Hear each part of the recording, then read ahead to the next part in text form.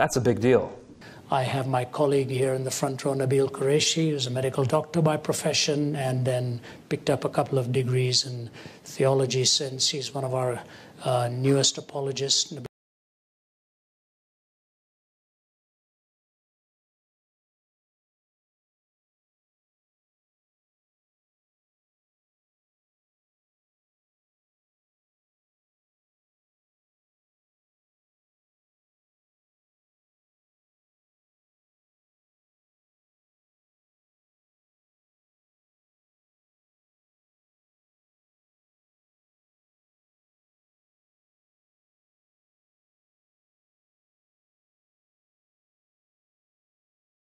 If you're going to debate someone and they've provided you with information, you might want to, take a look at what they've provided to you.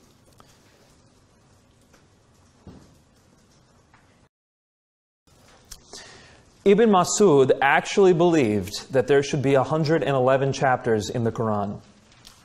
And today's Quran has 114 chapters.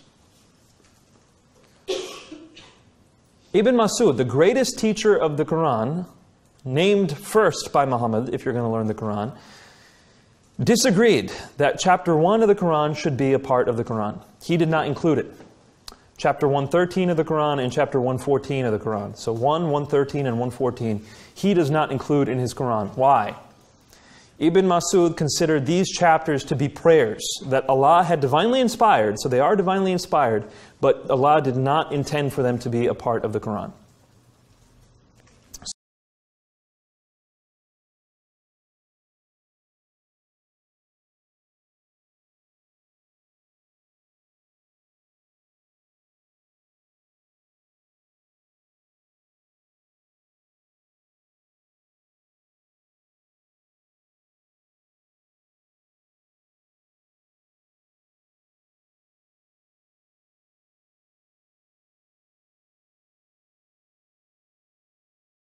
So I'm going to grant it, he did hold this position.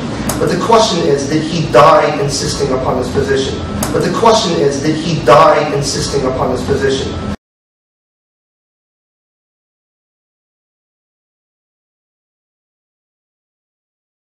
That's a big deal. So I'm going to grant it, he did hold this position. But the question is, did he die insisting upon this position? It appears that Ibn Masud did not die upon this position. We don't know when Ibn Masud held the position that Surahs 113 and 114 were not part of the Quran. However, we do know what his final recitation was. As I said, his reading was transmitted through 3 different chains, and they include Surah 113 and 114.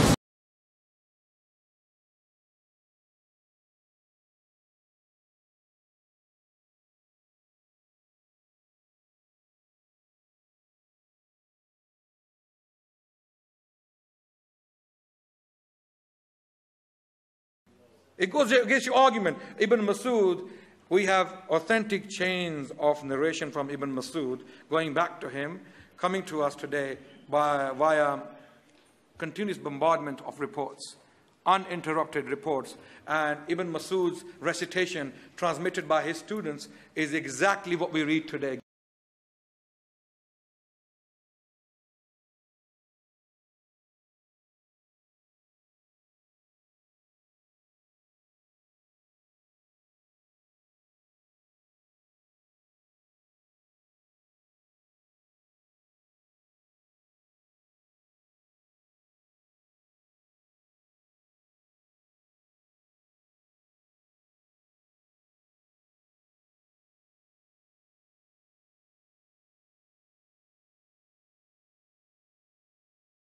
Thanks for bringing that up and pointing that out.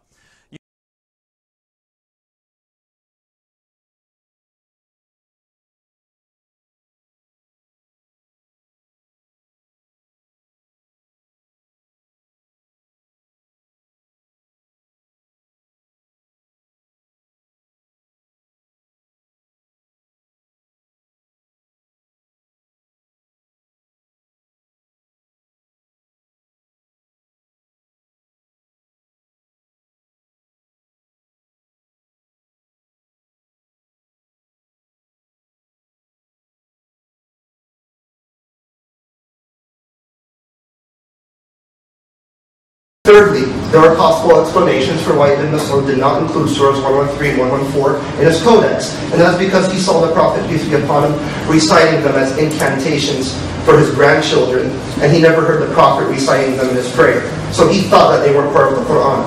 So I'm going to grant it, he did hold this position. But the question is, did he die insisting upon this position?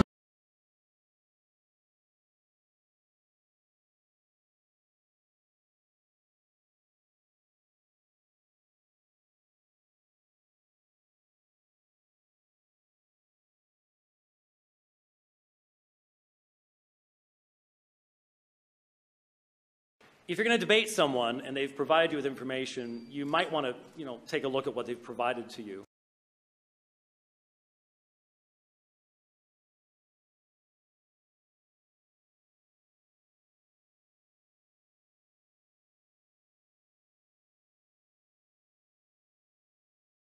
We already have direct proof from Prophet Muhammad, peace be upon him himself, that these two surahs are surahs from the Quran. Refer to Sunan Abu Dawud, Book 8, Hadith numbers 1419 and 1457. So